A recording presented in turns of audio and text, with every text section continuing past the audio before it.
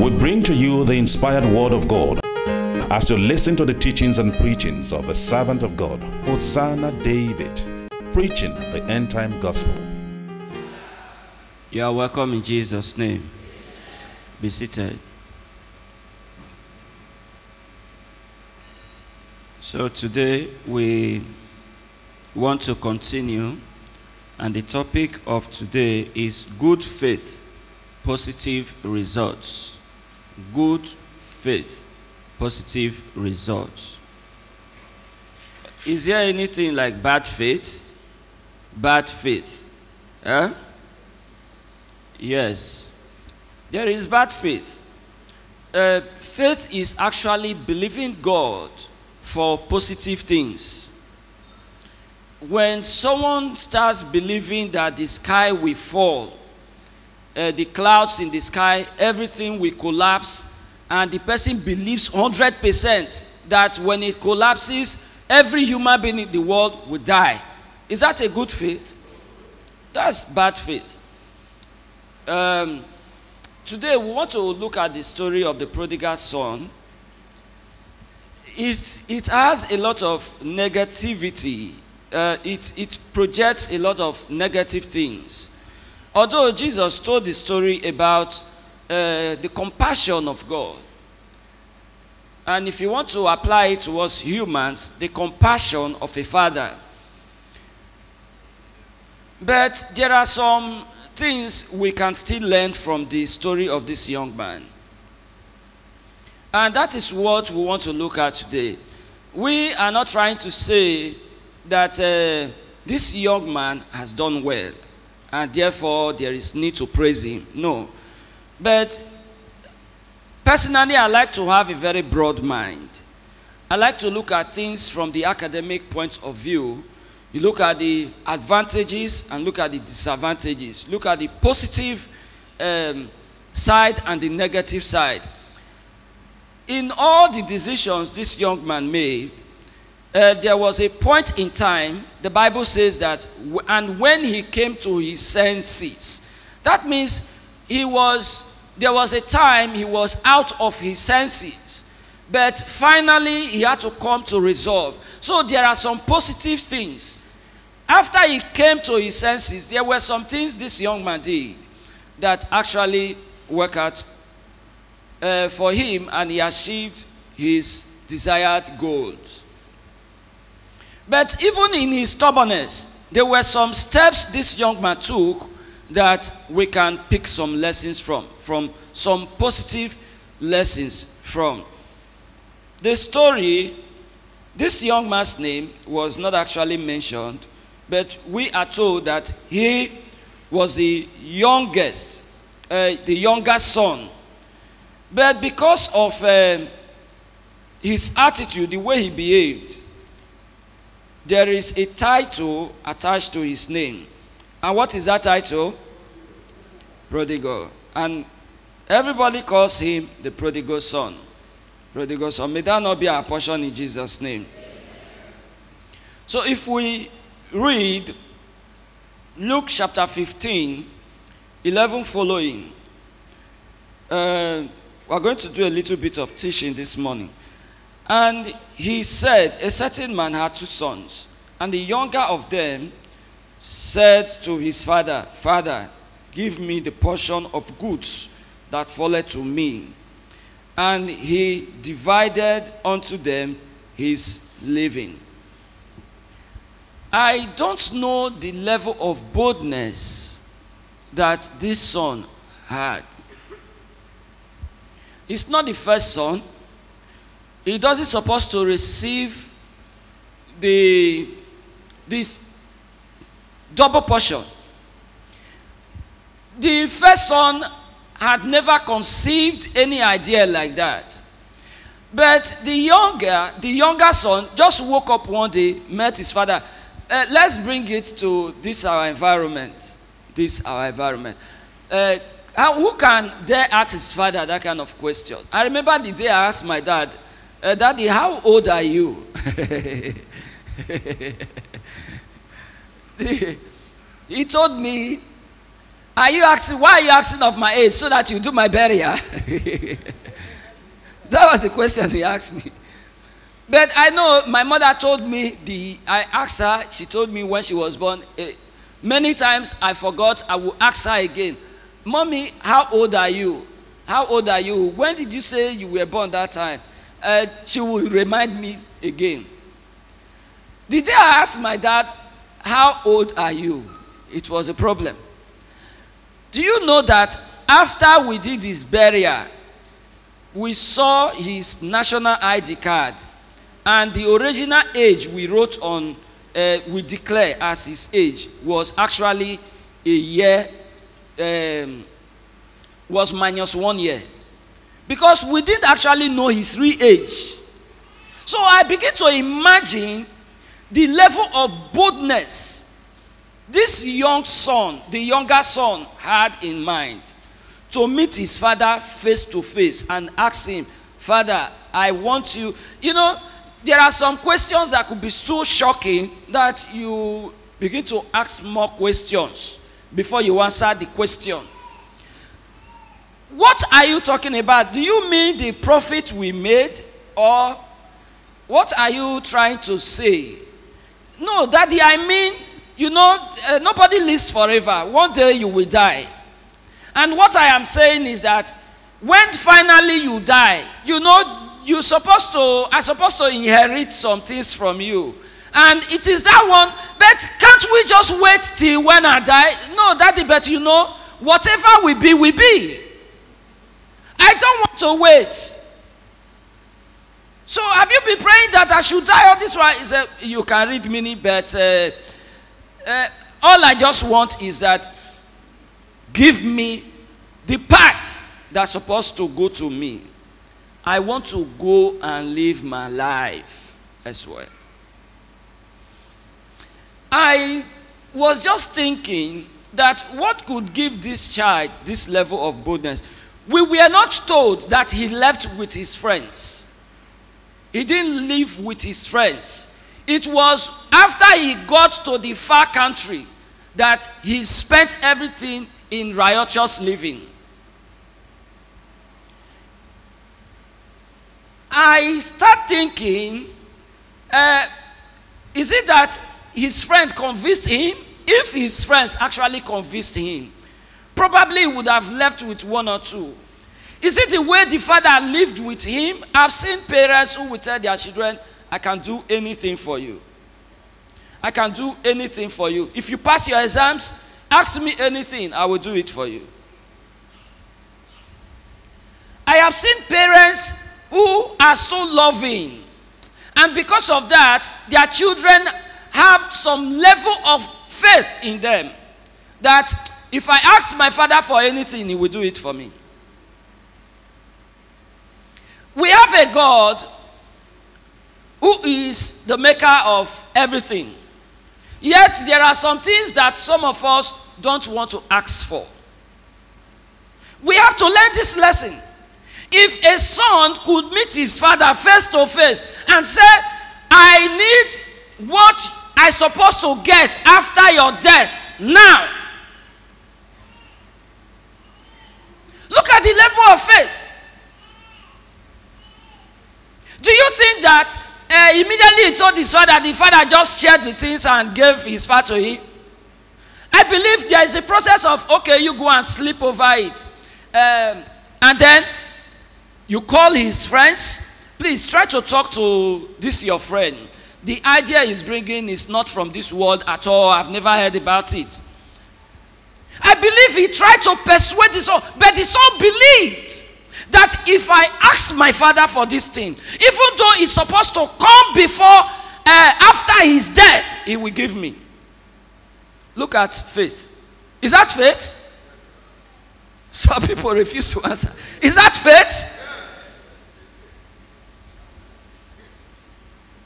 How can you ask a living man to give you his properties when he is not dead? We are not talking about write a will. This is not a will. Daddy, write a will. I want to see the will before you die because I don't trust this, my brother. That's a different case. You know, a will, the Bible says that a will does not come into effect until the death. It is when somebody dies that you can execute and implement a will. This is not a will. This is, I have assumed you are dead. Let us travel to years to come and let us assume you are dead and share the property now. He believed. Did he get what he wanted or not? Probably it could be that the father has been so caring and he is really caring. Do you know why I said he's caring? The son made a statement after he came to his senses in verse 17 of Luke 15, verse 17. And when he came to himself, he said, how many hired servants of my father's have bread enough and to spare, and I perish with hunger? That means servants serving under his father were robust. They used to eat and have left over. That was how caring the father was. Very, very caring.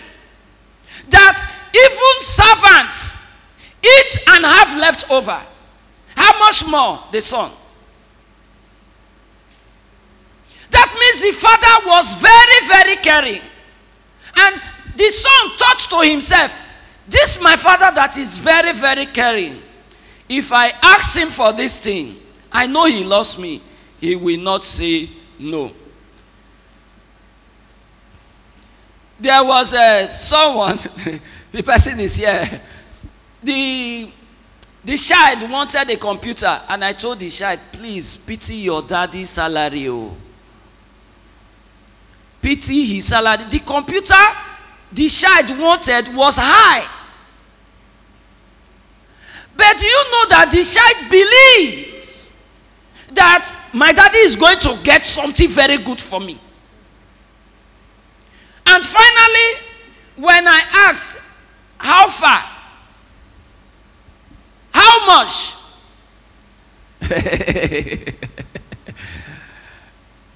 I say, you strong, go. In this harsh economy. But that is faith. You don't know how much is in your father's account.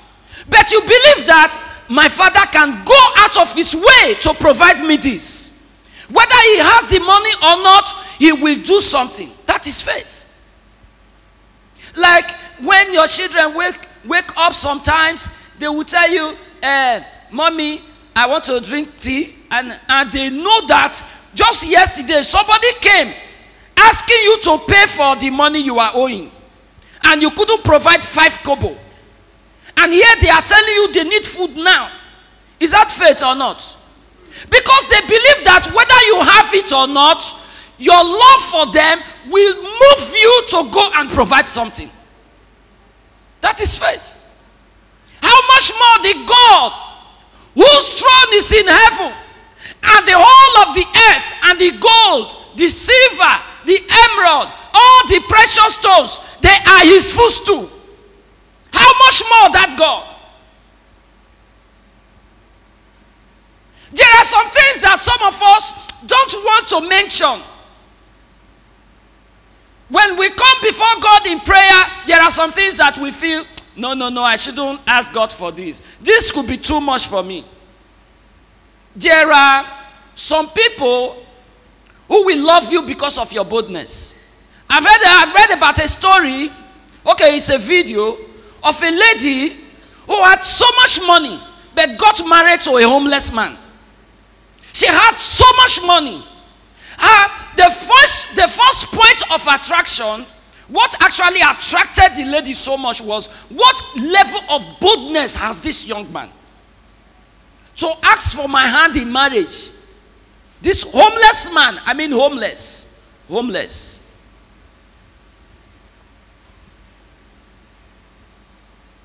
Some of us, we feel that if we ask God for some things, he will be offended.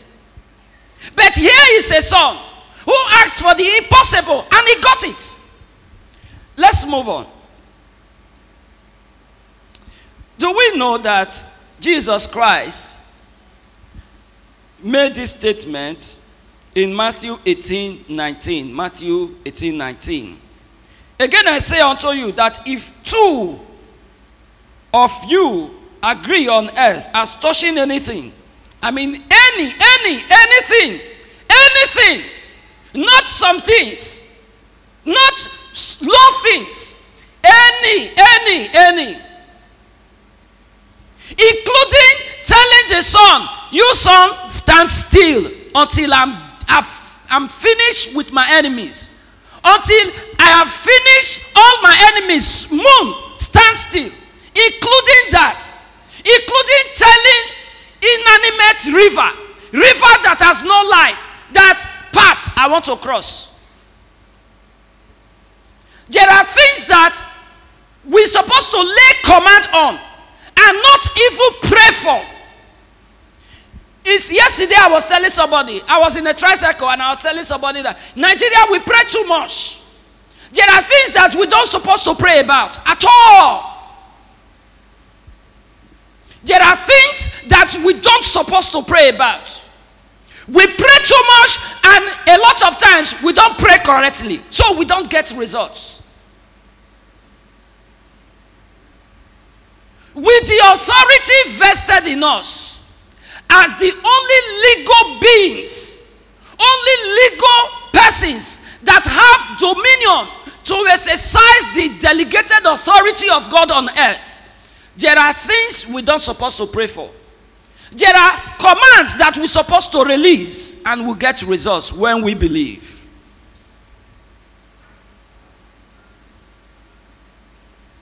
Some of us have not come to know the extent that God values us as humans. But how many of us know that even God is limited to an extent, not because he's not all powerful, but because he respects his word, because he respects the institution of humanity on earth. God is very, very limited. When human beings fail to do their work on earth, there are things that God will never do and can never do in this world. Because primarily, he handed over this earth to us who are humans. So God will never override. The Bible says that you have lifted above all things your name. God has lifted his word above all his name. God will never stand up against himself. A kingdom that rises up against itself can never prosper.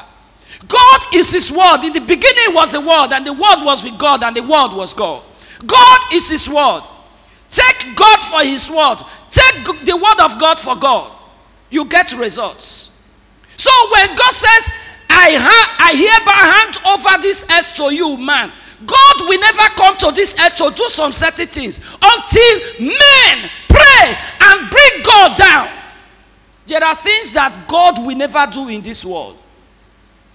Even for Jesus to come and operate. And do you know a kind of scriptural revelation I got one day? I never read it anywhere. I was asking myself, why was Jesus calling himself? He had a very preferred title, the Son of Man. The Son of Man. Do you know why? He was always calling himself the Son of Man. Not God, but the Son of Man. Jesus was not so much interested in projecting himself to people as God. Because when he came to earth, he came as man, God in the flesh. Why? Because it was illegal for any other being or deity to operate on earth. That is why Satan has no home address. There is no parcel of land you can say, this parcel of land belongs to Lucifer. No. But they can take over territories when men give them the legal authority to stay. address. Satan moves to and fro. To and fro means here and there.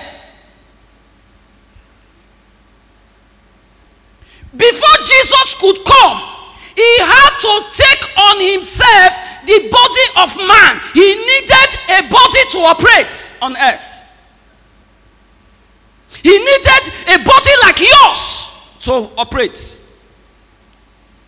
So when he came, he was always referring himself to as the Son of Man. I am human. I am not God here. I am not God here. It was there I was God. He came, although he was a Christ, he himself was Jesus first before he became the Christ. Jesus, the Christ. Jesus as human, and he shall be called, the Son shall be called Jesus. He needed a body.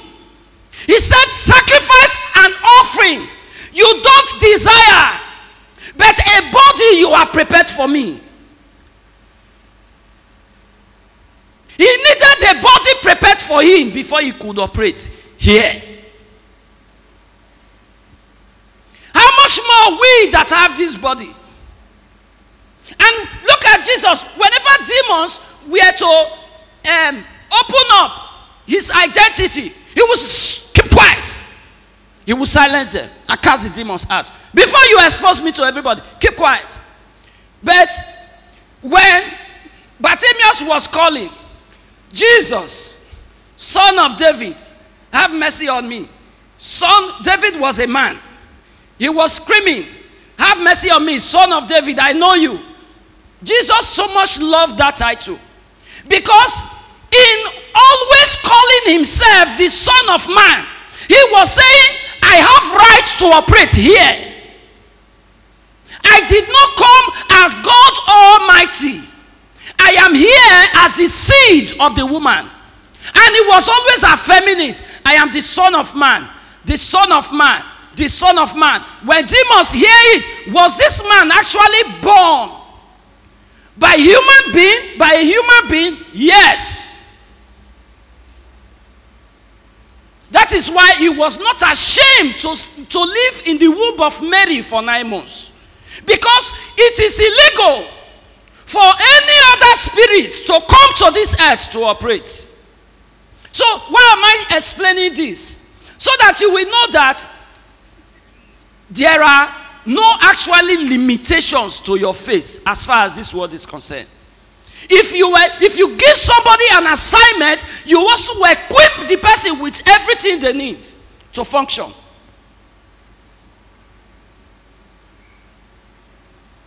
So God, we always make sure that we have everything we need for life and for godliness. The Bible says his divine power has given us everything we need. Why? Because we will give accounts. So if we don't have everything we need, we will not be able to function well.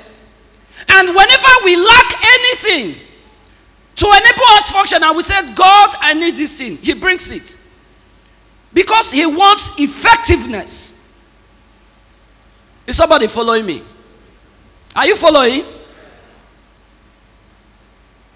If you ask for anything, especially when there is agreement, I will do it.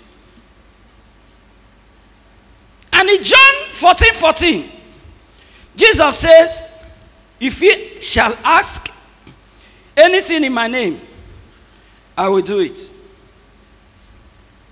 Look at the prodigal son. Probably the father used to tell him, I love you so much. Both of you, I love you so much. You see all this wealth, don't steal from outside. If you need anything, ask me, I will give to you. I love you. When I leave, you will inherit all this. And the son says, hey, you mean I'm going to inherit all these things? In fact, the tomorrow is now. The future is now. Let's bring the future down here. If it is my right, let me test the right. Let me test your word. So really know if everything belongs to me and my brother. Do you know that we can hold God by his word? Sometimes we pray and pray and pray and pray. God does not say anything. God is not a babbler of words. God is not a talkative. Because he means everything he says, and he says everything he means. God is not like us humans who would say many things, many things, and we not do them. Or if we say, I don't think that in actually, are you sure I made that promise to you? God doesn't say that. Look at the son again. He left his father's house. He left his father's house. The Bible says, therefore shall a man leave his father and mother and cleave to his wife, and they two shall be what? Shall be one what? Shall be one flesh. Even though he left his father and mother, he made a mistake by not getting married. Let me tell you, for those of us who have experienced strong bachelorhood, there are expenses. I want to tell you one big truth. There are expenses you will continue to run until you become one flesh with a woman.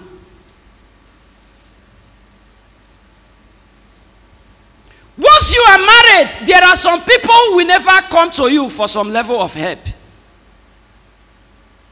And that is what I tell my family member. Let us all grow up together. The day I marry, don't come to me.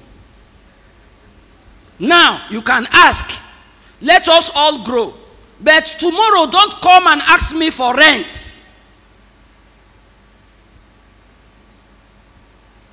And do you know that even my youngest, the youngest among us, was even telling me recently, I don't like your way of life. Think about yourself. You cannot use your salary to take loan and help your brother.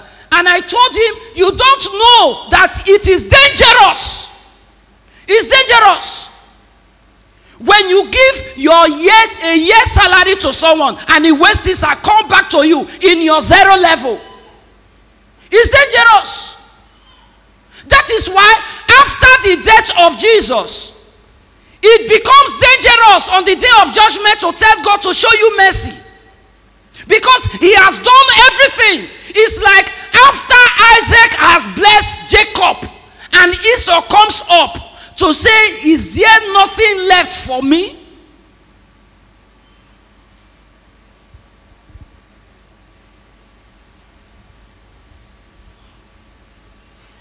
This young man refused to settle down. And the way he spent his money was on a riotous living. He refused to settle. But the man actually left his father and mother. He left home to a far country. He believed in independence. He believed that there is a point you get to and you need to be on your own. There are some of us, we are in our parents' homes. Let me tell you one big truth. Until you face challenges, until inconveniences come, your brain will never think about invention. It is in the face of lack that people think outside the box. When you face lack, there is trouble. That is when people start thinking about solution. There are many of us, so long as we remain in our parents' homes, we will never think out of the box. Pick up challenges. This young man left his parents' home. It was actually not a very good idea, because he was not matured to handle wealth. That's one prayer I pray every time. I say, God, I want to be rich, but don't give me the money that will control me. And so, I put some laws in place. I use some ropes to tie myself. Some principles I put in place. So that if I see money, I don't get confused. There was a day I was preaching and I said, any day I tie wristwatch of 100,000 naira, I'll be needing a brain scan and brain surgery to check my brain, whether it's still working well. I mean, till I leave this world, a wristwatch of 100,000 naira.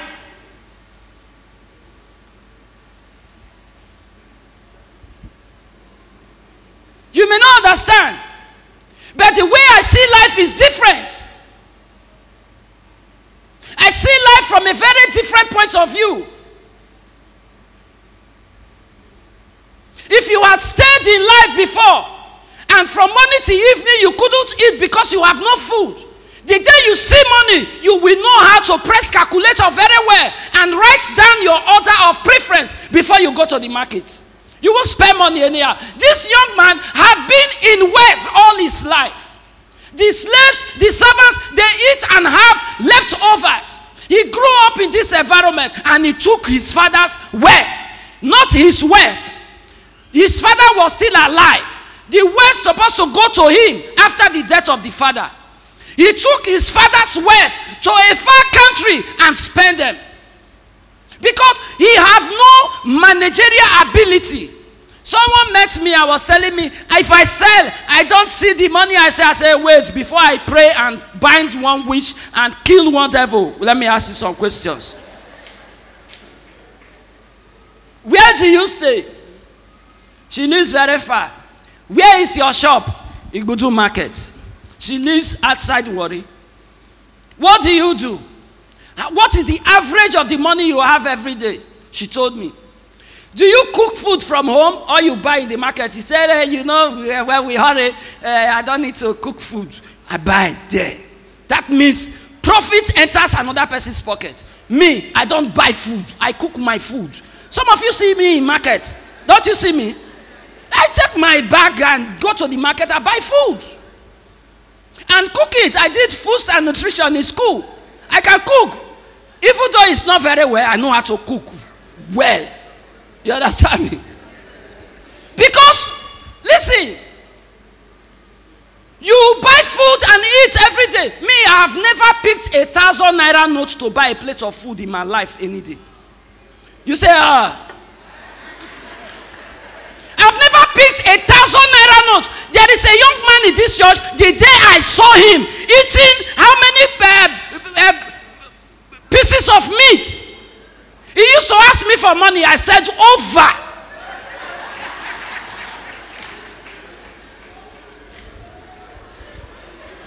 I told him the day he came to me, I said, you are better than I do. You do better than I do. The food I saw you eating, I've never eaten that food any day. So you should be giving to me, not me giving to you. I asked this young woman, how much do you eat in a day? She told me. I did calculation for her. So the witch is nowhere else. If I had prayed and asked God to kill one devil or two devils, she would have died. Little drops of water makes an ocean.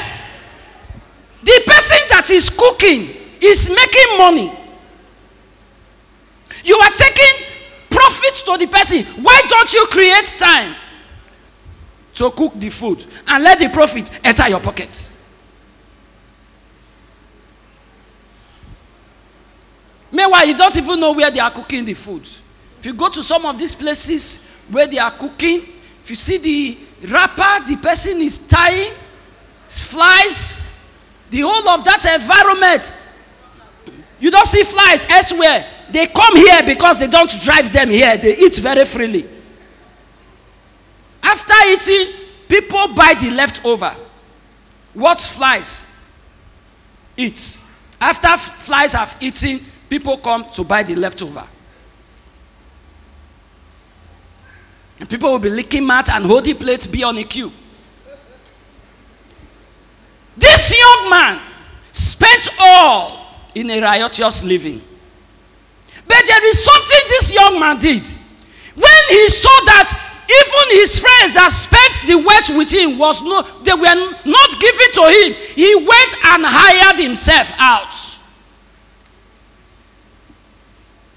to somebody who had a piggery, who was operating pig farms, and he was managing. Do you know that it is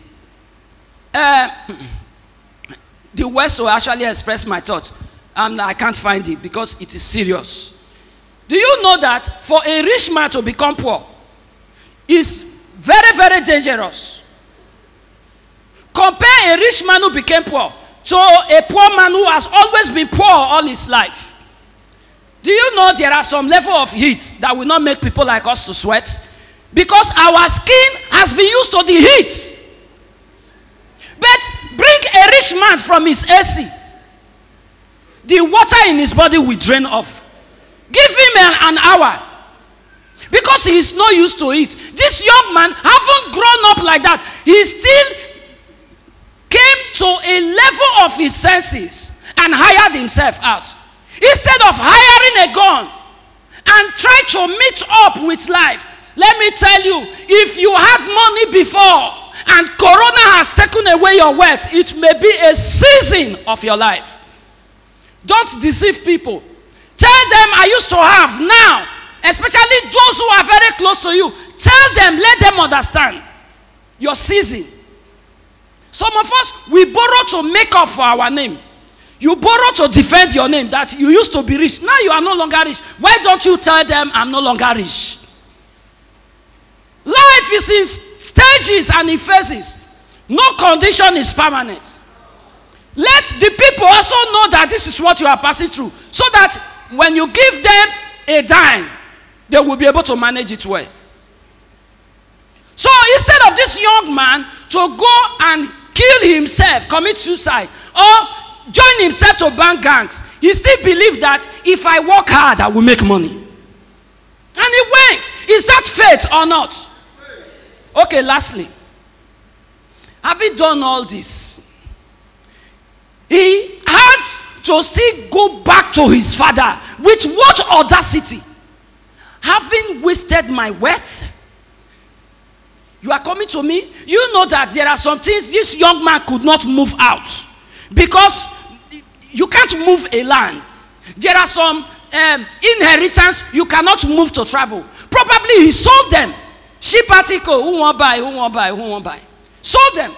And he was coming back empty-handed. Not with a donkey carrying loads. The father saw him, ran to him. This son knew that his father has a lot of compassion, and he still believed that if I can humble myself and go to him. There are some of us who are praying for helpers. Do you know that your helper is supposed to be in your tongue? Your helper is in your tongue, just telling your helper that I am sorry, forgive me. Somebody is waiting for you to say, I am sorry, forgive me. But pride is killing some of us. And we are disturbing vicar. Pray for me, oh. No helper, pray for me, oh. Instead of just saying, I am sorry, forgive me. Some of us are too proud. This young man forgot about pride. He had faith that if I can go back to my father, he will forgive me. How many of us have faith? Let me read the last scripture. This is very, very tempting. In Isaiah 7, verse 11. Ask thee a sign of the Lord thy God. Ask it either in the depth or in the height above. This is God speaking. He said, ask for anything, ask for a sign. I know that signs are for unbelievers. True children, they don't ask for signs. But this is someone saying, God Almighty that asks for any sign. I'll do it. Like somebody presenting you a check, say, write any amount. Write any amount. Do you know that God is waiting for us to ask for anything? Be on your feet. We'll take this prayer point. Lord, help my unbelief, increase my faith. Open your mouth and pray. Lord, help my unbelief, increase my faith. A lot of times you want me to act. A lot of times you need invitation that God come down. I carry your spirit and I need divine intervention. Come down. A lot of times we don't even ask you, Lord. Forgive our faithfulness and increase our faith. In Jesus' name we pray. Holy Spirit, thank you. As many of us who are believing in fear don't want to ask, even some of us believe that God can never forgive us again. Lord, we have heard the story of the prodigal son who had faith in his father and he believed that my father has a lot of compassion and he will forgive me. Truly, he was forgiven. Lord, give us the spirit to go back to you.